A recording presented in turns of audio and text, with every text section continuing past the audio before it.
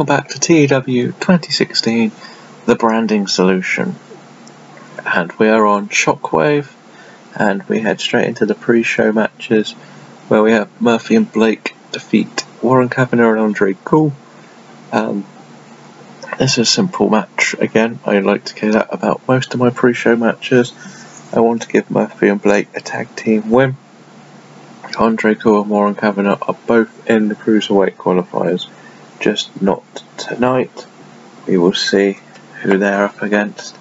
We have Andre Cool will be facing Atami, and Warren Kavanagh will be facing Tyson Kidd. So there's a couple matches for the next couple of weeks. We have a nice little squash match here where Braun Strowman beats Sanjay Dutt. I'm going to try and push Braun, but I'm going to have to start on the pre-show until he starts improving, because whenever he's with Tyler Breeze, he just makes the segments suck.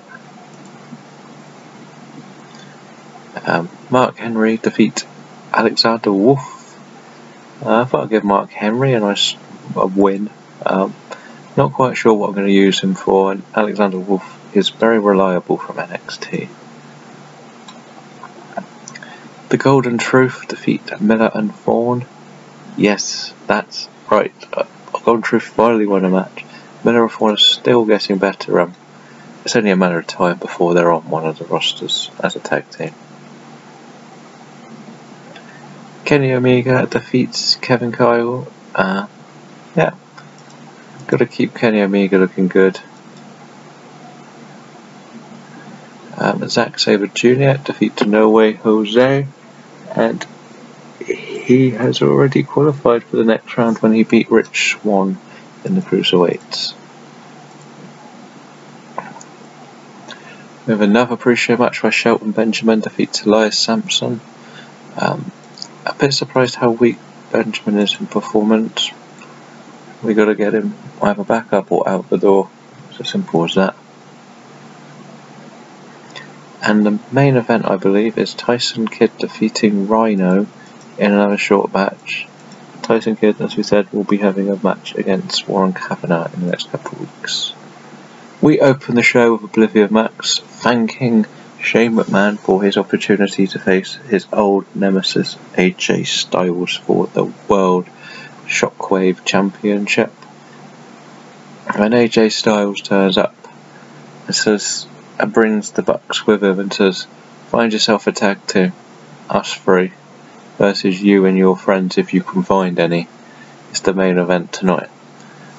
Yeah, I wanted to keep it simple. I didn't want it to be too much of an exchanging of words. So it's going to be 3-on-3, and we'll see who Maxx finds as his partners. We start the show with the beginning of the Cruiserweights. Cedric Alexander defeats Jack Evans with a roll-up out of nowhere. Yeah, Cedric Alexander is going a little bit further.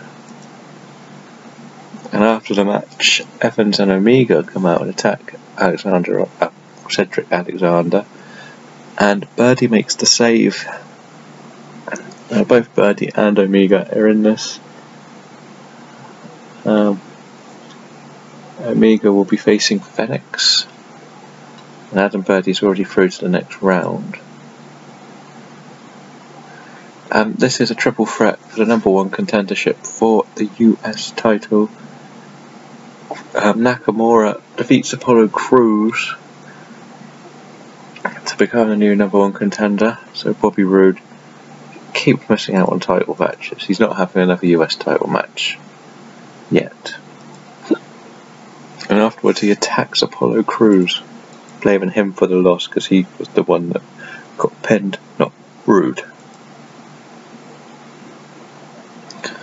Pentagon Jr. defeated Koto Ishami. This was another one of those Cruiserweight matches. Pentagon Jr. advances to the next round.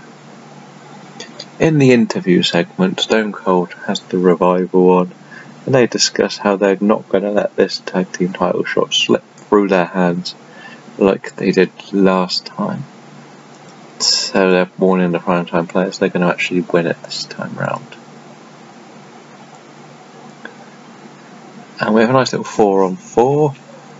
Not going to be a great match, let's be honest, but it's Fandango, Mojo Rawley and the Lucho Dragons versus Tyler Breeze, Zack Ryder and the Vaudevillains. We have two storylines going on because Breeze is finished with Fandango now. Breeze is moving on to another storyline.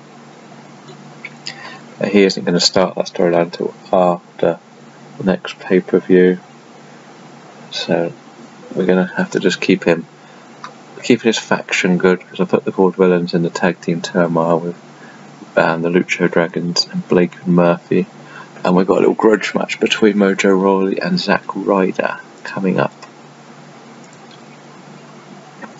In the next Stone Cold interview segment is Cody Rhodes explaining how he is tired of CM Punk getting all these title shots, all these attempts to become the next face of the company, and that when he beats him, he will become the new face of the company.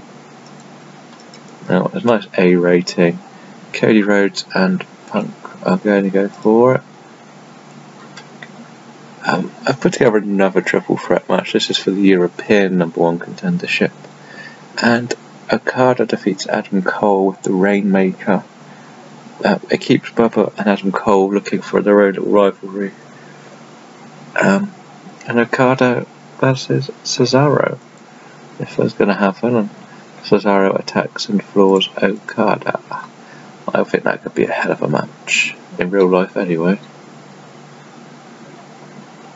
Next up we have Randy Orton defeat Drew McIntyre with an RKO. Yeah, it's just what we need. And afterwards Rusev comes out to attack Orton, but finds himself at the mercy of another RKO. And Randy Orton stands over him, calling him stupid, like Randy Orton would.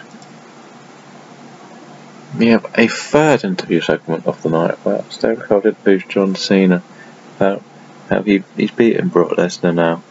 And Brock Lesnar won't let it lie. He's just going to have to walk into the Hell in a Cell and beat him one more time.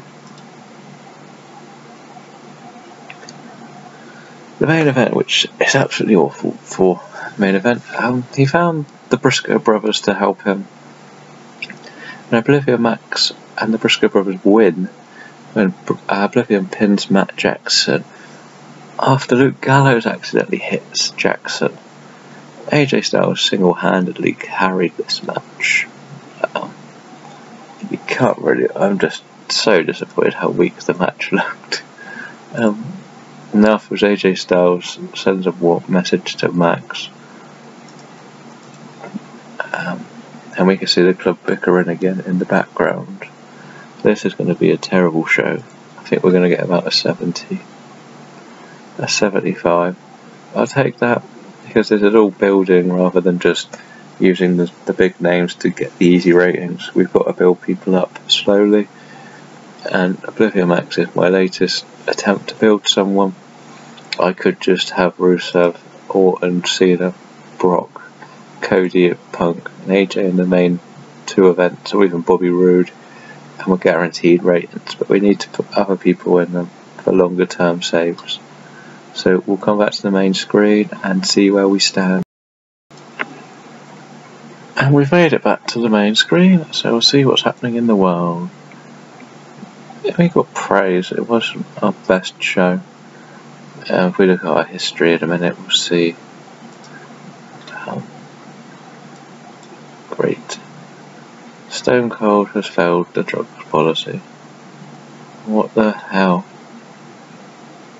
We'll fine him. Yeah. I don't care. He was about to get a new contract for his not pay per appearance. Do I give her a new contract? Rhino needs time to heal.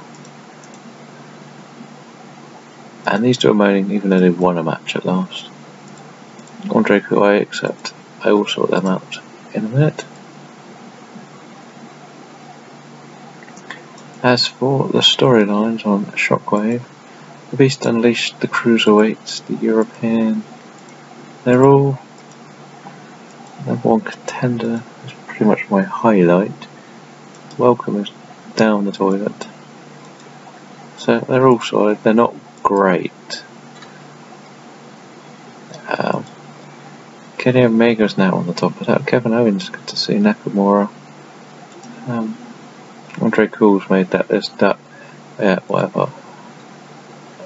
When we look at the history of the shows, if we went down through them, you'll see like 75 was a poor SmackDown because I tried the same thing there.